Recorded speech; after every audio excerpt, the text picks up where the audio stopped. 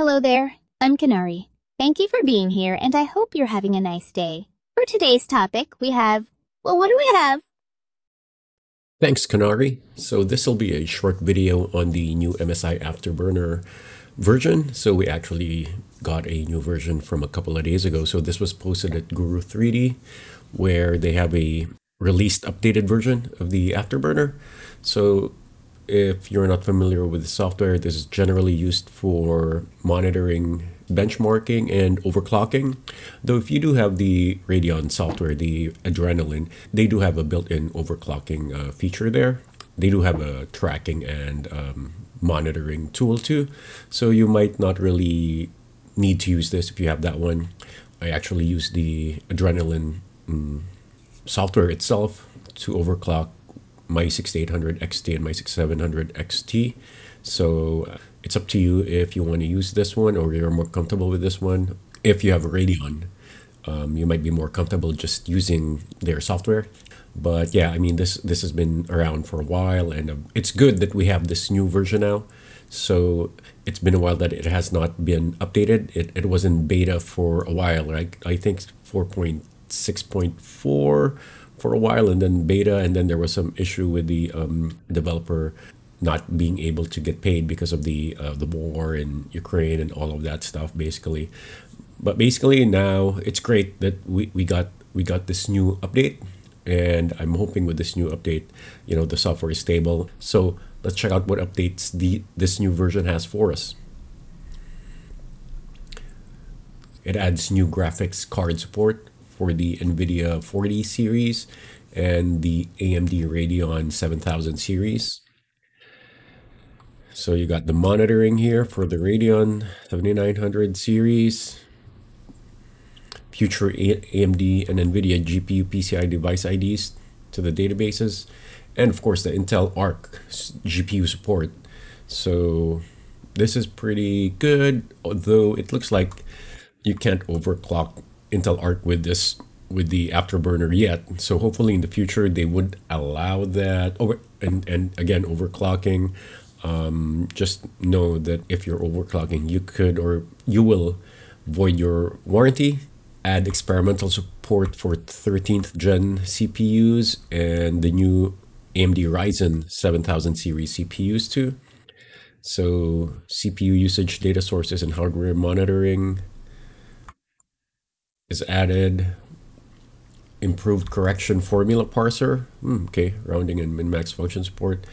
Improved monitoring for temperature and some NVMe drives. Default clock frequency limit on voltage curve editor has been extended to 3.5 gigahertz. And you can still customize it if that's how you overclock. You could customize the file. Server location to a new URL inside update checking system. Okay, basically the main updates are for the new GPUs and CPUs and fixes on some other things. And then you have the Riva tuner statistics have been upgraded too. So it's for compatibility, overlay plugins, on-screen display output. So it's an updated version that handles the new GPUs, CPUs, and then always note to get the software from Guru 3D and MSI only. So just to make sure that you're not installing a compromised copy of the software.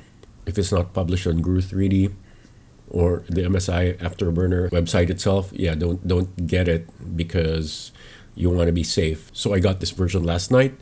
I did a little bit of overclocking from my previous setup. Before this version, I actually overclocked my 4090 to up to 2940 max.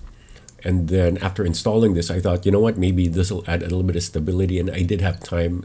I actually spent maybe just about an hour or less getting to the max overclock that I got, because I don't want to spend too much time overclocking, because overclocking and benchmarking already takes a lot of time. So what I did was I went to like the upper end where it was crashing and then quickly backed away from that. And then I was able to find a stable speed. So I got it to 30, 15 max, And then memory, I added a greater than 300 megahertz to the memory, and I was able to get a bit more performance. So I did run, after that, I just tested four main benchmarks for 4K gaming. And then I ran the stress test, Port Royal and Speedway. And I'll probably run a couple of more just to be sure the overclock is stable. But yeah, I feel confident that the overclock is stable. So for my previous overclock of the 4090 for 2940, so if you see here, I got 17151, and with the 3015, I got 17370. So it's a tad bit, it's a tad bit more than average, which is nice to get. But yeah, all in all, card is fast enough anyway, so it's a few more FPS when gaming. So Times by Extreme, there was a bit of bump, and then for Speedway from 10042, I got 10354 now for the 3015 max speed. Also a nice bump versus the average. And let's go to the Port Royal score. So this is we got a 26257 from the previous overclock. Now we have a 26750. So also a decent bump. And here we have the Fire Strike Ultra score. So the previous overclock was 24880 at the 2940, and now at the 3015 we got 25081. And I also did overclock the memory a little bit more, so I was able to get a decent enough overclock. And then I think, of course, the stability of the software probably helps with the overclock too. And also I could probably maybe push it more, but I didn't want to spend too much time overclocking anyways. So yeah, so if you're using the MSI Afterburner, there's a new version there, and it does have all of the updates. So get the new version. Yeah, that's it. So have a good one. Thank you for being here. Like and subscribe. Have a good day. Bye now.